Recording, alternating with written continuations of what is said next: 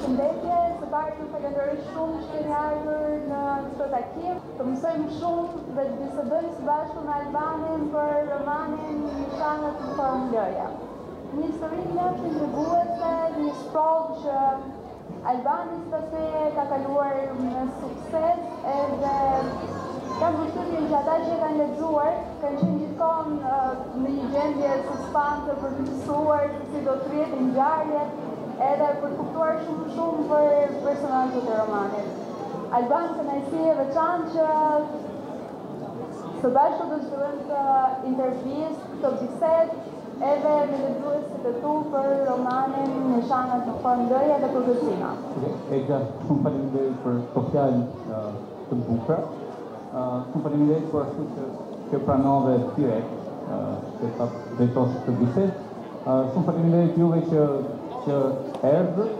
Romani ka në fakt disa muaj që është botuar, një pjesë e mirë ju që kanë lexuar, dhe do doja që më shumë të flisnim për gjërat që kanë qenë mirë, për gjërat që kanë pëlqyer, që si kanë pëlqyer gjithashtu, e të tjera të poezia. Alban, dua ta nis këtë bisedë, që besoj do të jetë gjatë dhe e këndshme, edhe për ata që janë të pranishëm këtu, me titullin e romanit. Është një titull mjaft i veçantë, ka një simbolik ky titull, pse Nishanet në formë loje dhe pse pikërisht loja? Shkronja e zgjedhur. Okej. Kam një ose disa ide në fakt për titullat, siç thot ajo Tememia, për tituj. Tituj në vetvete mendoj që duhet të jenë përfaqësues. Duhet ketë një farë njëtimi me ato që çfarë shkruar. Pra të jetë diçka që ngjet, që rrihet prej asaj, jo diçka që mbi vendose. Kështu që titulli lidhet drejt për drejt në fabulën. Në fakt është, nëse mund të themi, qelësi i gjithë fabulës Nishanet dhe fakti që janë në një formë loje. Tani e kam pashmangshme të flas për titullin dhe të mos flas për fabulën. Po, për ata që akoma nuk e kanë lexuar librin, do doja të ndaleshim edhe pak një vrap të shpejtën për fabull. Okej, në fakt ky titull lidhet me gjenezën e një kënge. I matë është rapsod, pra i bie çiftelis, dhe është një këngë që flet për një djalë dhe një vajzë që ritakohen mbas shumë vitesh në epokën e pushtimit osman dhe supozohet që ata martohen dhe nëpërmjet një nishani që vajza e kishte në shtëpinë, ata njohin njëri tjetrin si motor e vlla. Kjo është fabula e asaj kënge. Kështu që në një farë mënyre nishanet këtu dhe forma e këtyre nishaneve bëjnë që personazhet kryesorë të kuptojnë diçka, po thjesht çka nuk e tregojnë. Genti, në bashkohesh me ti? Patjetër, me kënaqësi. Unë nuk do flas si burr më i mirë për librin, po duhet thënë që në mjediset rurale, domethënë ka një koha e të meritme të tjera, njerëzit funksionojnë në mënyra të tjera edhe po kështu besoj Albani, siç thot Balzaku, ka qenë një dëshmitar besnik i asaj epoke dhe atij troposi, domethënë, duke sjell një farë mënyre duke bërë dëshmitar për personazhe që në fakt ekzistojnë, jo këto personalisht, po personazhe të tillë. Njerëz me këto drama, me këto sfida që i përball jeta, edhe unë mendoj se është shumë kyçe në këtë periudhë ku jetojmë, mungesa e ndërveprimit, komunikimit, marrëdhënieve shoqërore, qoftë vetëm njerëzore, të njerëzve me njëri tjetrin, dhe mbyllja dhe izolimi që kanë në botën e tyre virtuale. Sigurisht që kjo nëpër një mjedis bariton, domethënë të fshatit është krejt ndryshe, sepse nuk është teknologjia sfida më e madhe, por është mbyllja ndaj një farë mënyre civilizimit. Edhe kjo mbyllje i shndron këto njerëzit në njerëz më të ftohtë, në njerëz më paranojak, edhe prandaj edhe besyknujt në këto vend janë më të forta dhe këto njerëz janë të prirur për të besuar pothuajse gjithçka përveç asaj që është më e logjikshme. Pra ato janë gjendje të besojnë një lloj si tek Rulf, pra të besojnë fantazmat, shpirtrat, përbindshrat, kafshët e egra, por vetëm gjërat më logjike nuk munden ti imagjinojnë dhe as ti përfityrojnë.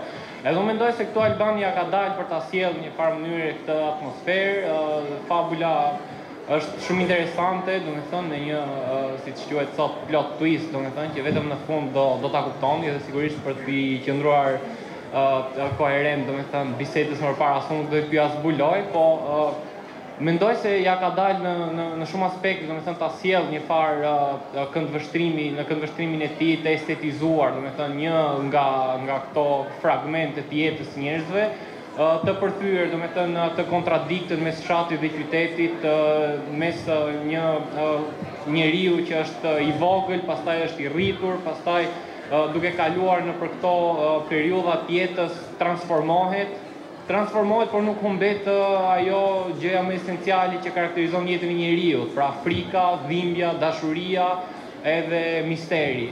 Dhe kjo e panjohur që e karakterizon vetë natyrën njerëzore, tjetërsohet, por nuk humbet kurrë dhe e shoqëron këtë njeri, domethënë personazhin deri në mbylljet e romanit. Edhe ky është ai fati që pak a shumë jo çdo kush mund të gjejë vetëm, po të paktën mund ta konsideroj si të arsyeshme dhe si besoj një arritje estetike, artistike që meriton për trokitje.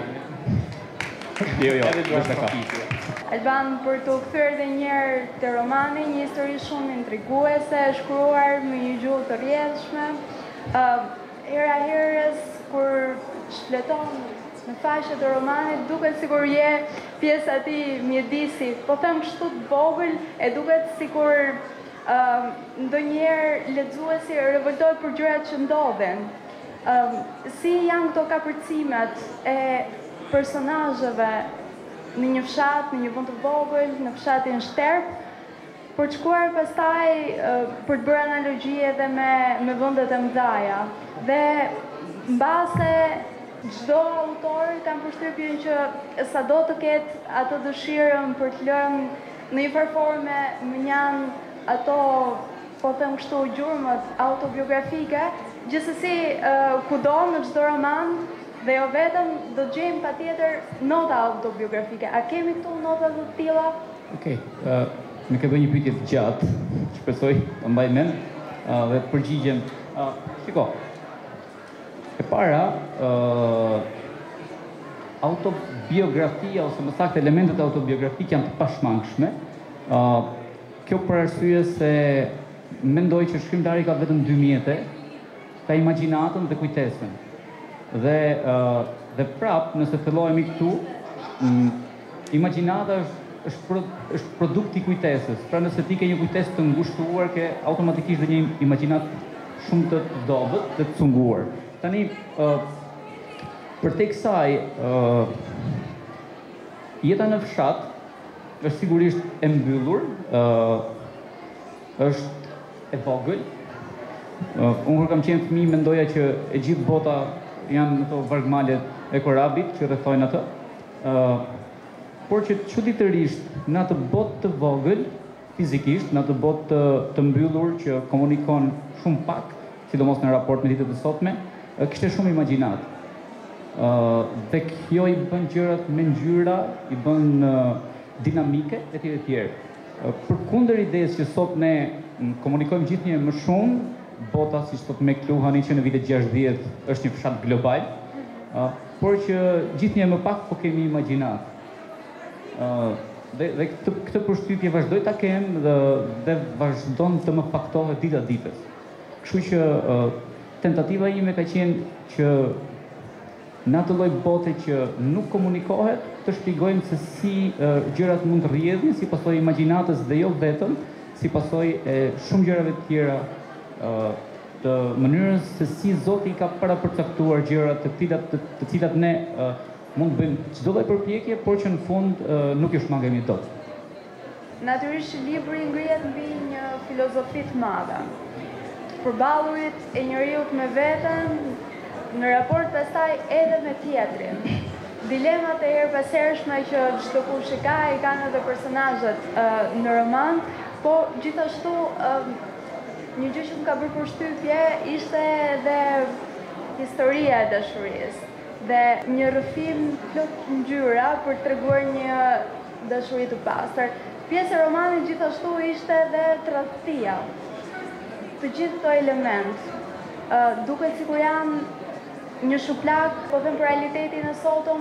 Okej. Ka qenë qëllimi në një farë forme që të sjellësh ose të vësh në pav më së tepërmi disa, po them kështu, disa tipare që sot sikur njerëzit i nënvlerësojmë. Okej, pyetja është shumë e mirë. Qëllimi im nuk e di se sa kjo ja del. Qëllimi im ka qenë të shpjegoj se si fëmijët nuk edukohen me fjalë. Pra fëmija edukohet me shembull, me model dhe me një rrugë që t'ia heq përpara.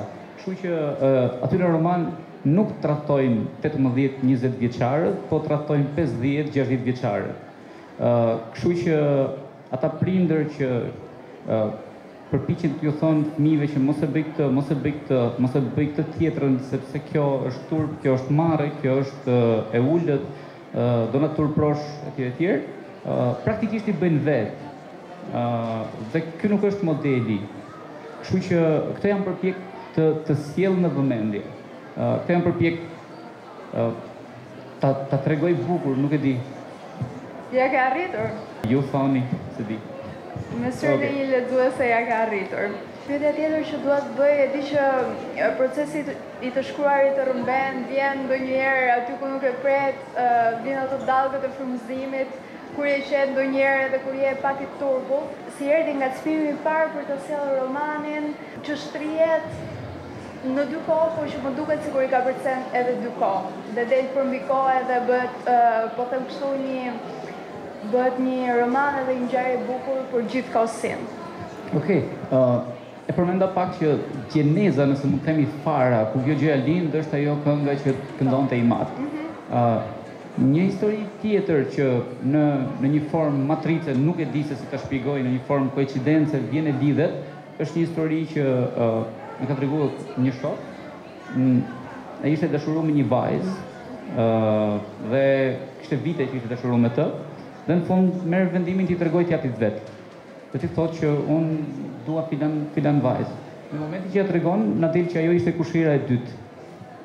Ishin gjak. Po, kështu që kjo mungesë të komunikuarit, dhe sidomos në raportin fëmijë-prind, dhe në çfarëdo lloj raporti, i shkërmoj gjërat, i ha në vetvete, i kal etj. Kështu që këto kanë qenë dy gjenezat, pra dy fara. Kështu që gjithçka tjetër vjen në përvjohet. Kështu është një periudhë që ti mendon për të si ta tregosh, në çfarë vete, në çfarë forme, si ti gjesh, po themi, binarët ku do ecë ajo që ti do bësh. Dhe unë kam pas fatin që një muaj të isha në Prishtinë dhe të shkputesha nga çfarëdo lloj gjëje dhe vetëm të shkruaja. Kështu që në kokën time kjo ishte e kryer tashmë, thjesht mungonte një kohë fizike. Gjë e cila po na mungon gjithnjë më pak.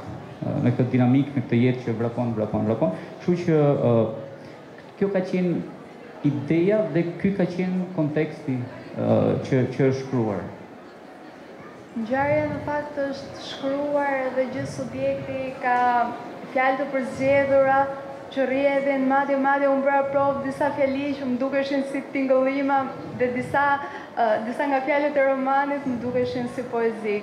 Kështu që besoj me pjesën e tërfyrit, me mënyrën e të shkruarit ja ke dalë më së miri dhe gjuha e përzgjedhur. Ka qenë kjo në një farë formë me Alban qëllimi yt kryesor që t'ishe kaq detajist për të përzgjedhur dhe fjalët apo gjithçka ka rrjedhur kështu pavetishëm. Shiko tani, ka një gjë thelbësore që unë mendoj, dhe këtu do ta ndaj pak edhe me Gentin dhe mund të jetë hapur edhe me të tjerët. Unë mendoj që misioni ynë nuk është, pra i shkrimtarit, nuk është të tregojë një histori. Misioni i shkrimtarit është të tregojë bukur, me patjetër një histori. Sepse atëherë çndrushimi kemi ne nga shumica, gjithë ne tregojmë histori. Pra ne kudo flasim, kudo bëjmë tash theme, kudo tregojmë vetveten, aspiratat, tregojmë ndjenjat, ku diun.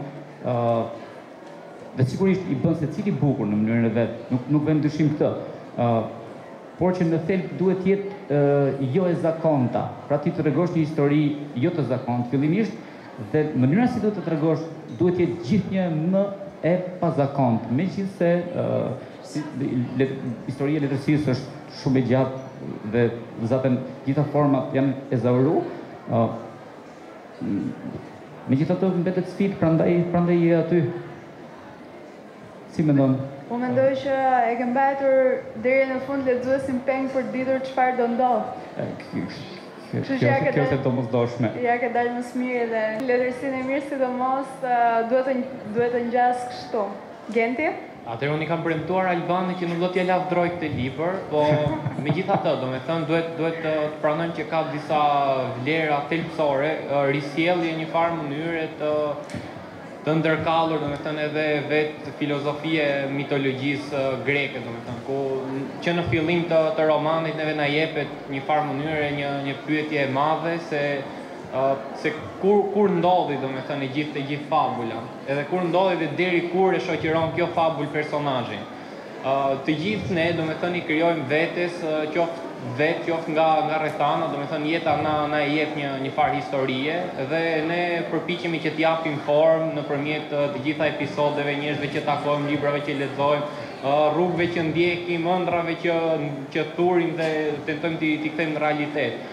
Por vjen një moment ku kuptojmë që ndoshta mund ta kemi patur gabim, domethënë edhe për këtë iluzionin që i kemi ushqyer vetes për kaq shumë kohësh, neve jemi treguar të verë brenda gjitha gjërave të tjera që e kanë shoqëruar këtë lloj udhëtimi. Edhe e njëjta gjë ndodh edhe në këtë roman, domethënë ku kjo pamundësia e realizimit të kësaj ëndre dhe dëshire dhe qëllimi, synimi dhe perspektive të jetës, duket sikur nuk do mundet të zhvillohet kurrë, por ama si në këto mitet, si në mitin e Edipit, domethënë vetë shmangja nga kjo lloj profecie, nga ky lloj paracaktimi, të shtyn gjithmonë më tepër drejt këtij fundit pashmangshëm. Edhe unë mendoj që kjo lloj përplasje, domethënë midis karakterit, unit lirik, domethënë personazhit vetvete, personazhit dhe fabulës që i krijon vetes, domethënë në imagjinatën e tij, ka një përplasje shumë të madhe që e bën që në një moment, domethënë të mos mundet ta zëvendësojmë asgjë tjetër. Dhe ky personazh, domethënë i mbetur pa fabul, ku i bie gjithçka dhe i shemi dhe gjithë kjo bota që i ka sajuar vetes në imagjinatën e tij, por fundja imagjinata e ka krijuar botën dhe ajo mund ta udhëheqë atë, edhe mundet të realizohen ndonjëherë ca gjëra, apo i mbetur pa këtë fabul tani personazhi ngjelet përballë një dileme të madhe, domethënë, ose duhet nuk e di, kjo është mendim, ose duhet vras veten, ose duhet të sajojë një fabul të dytë. Dhe të kuptojmë që sajimi një fabule të re nga fillimi nuk është një gjë e thjeshtë, domethënë ose duhet të gjesh dikë për as të vrasësh veten s'është gjë e thjeshtë. Albani e tha që ndoshta ekzistojnë libra shumë më të mirë se sa ky, edhe që flasin për gjëra shumë më të bukura se sa ky, në mënyrë më të bukur, ndoshta edhe një fabul më interesante, por sidoqoftë asnjëri prej këtyre nuk flet për Shqipërinë, domethënë, ose ndoshta nuk flet për një fshat të Shqipërisë ose për këto personazhe specifike, edhe duhet kuptojmë që me këtë logjik, domethënë, ekziston pafundësisht, domethënë jeta prandaj ekziston edhe kritika për zgjedhja letrare, domethënë sepse njeriu është i vdekshëm edhe nuk i del koha për të lexuar, parë, dëgjuar gjithçka edhe i duhet të përzgjedh këtë. Po ama nga ana tjetër, ne në gjithë të lëmin e madh të artit, domethënë në botë, përgjatë gjithë sa historie dhe trashëgimie, duhet kuptojmë që ekziston një pjesë, domethënë që lidhet me vetë ekzistencën tonë, që është një tropos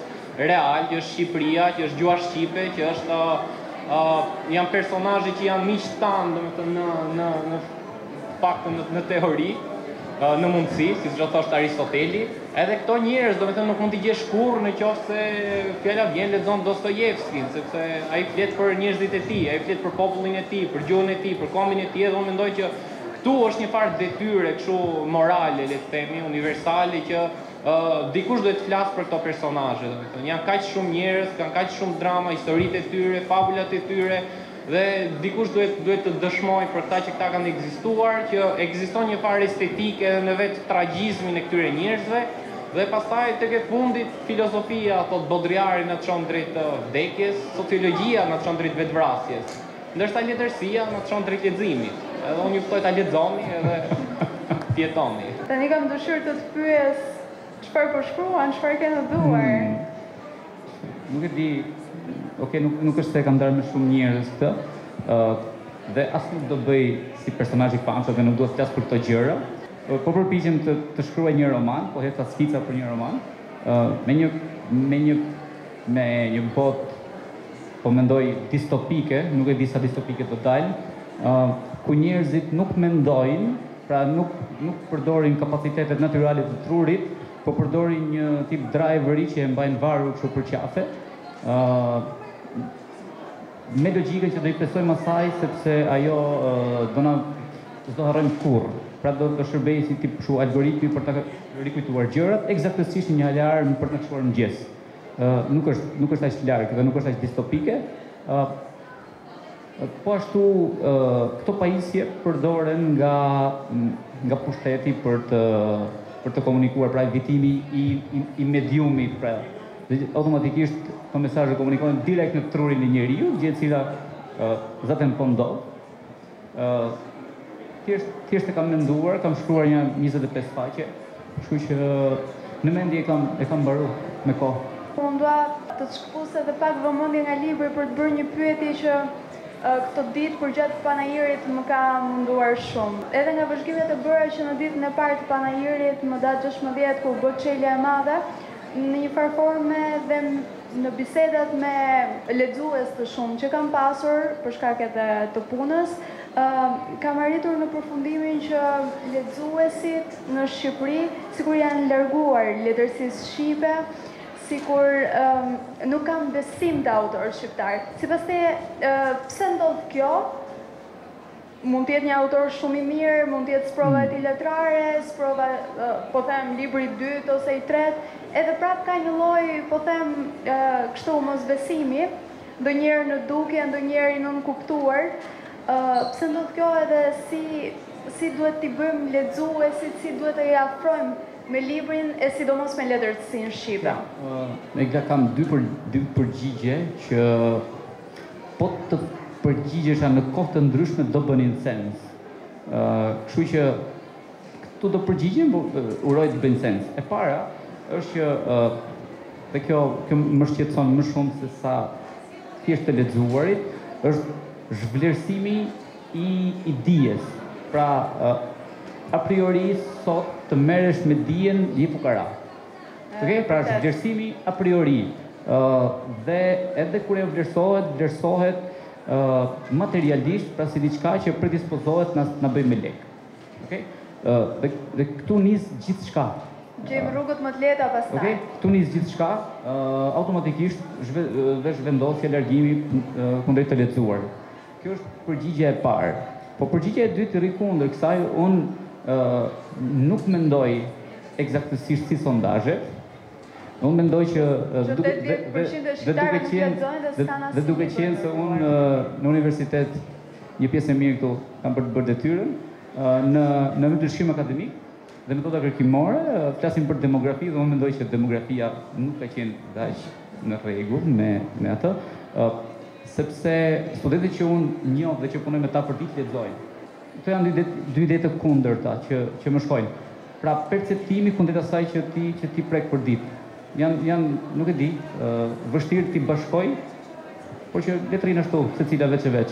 Për të kthyer Alban edhe një herë te procesi të shkruarit, në Shqipëri është shumë e vështirë që në një farë formë të mbjetosh me të shkruarin, prandaj ne patjetër duhet bëjmë disa punë të tjera. Ti në këtë rast je pedagog, ke studentët, dhe shkrimin e ke si një mënyrë, po them kështu metaforikisht, për të shpëtuar nga realiteti ndonjëherë dhe gri i kësaj bota. Po sa i përket mbështetjes apo mundësive që ofrohen nga ministrit, sidomos nga Ministria e Kulturës, ka një portë hapur për krijuesit e rinj? E ke gjetur veten brenda kësaj porte, nëse ka të çelur? Mendoj që ka një portë që sa hap dot po s'patet çelsa.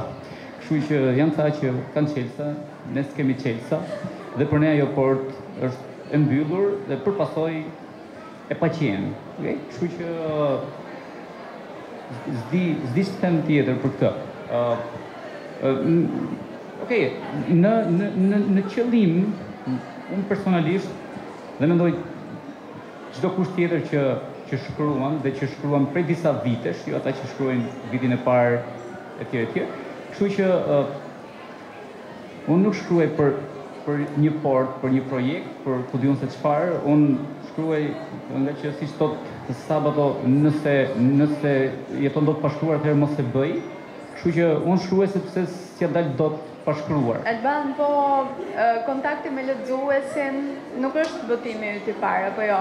Ka qenë I lehtë apo ka qenë I vështirë? Se unë përmenda edhe pak më parë që zakonisht të paktën lexuesit shqiptar me ata që komunikojmë çdo ditë kanë dilema të shumta nëse duhet zgjedhin një libër të letërsisë shqipe që është I shkruar mirë apo jo, apo të mos e zgjedhin ato. Si ka qenë komunikimi yt me lexuesin?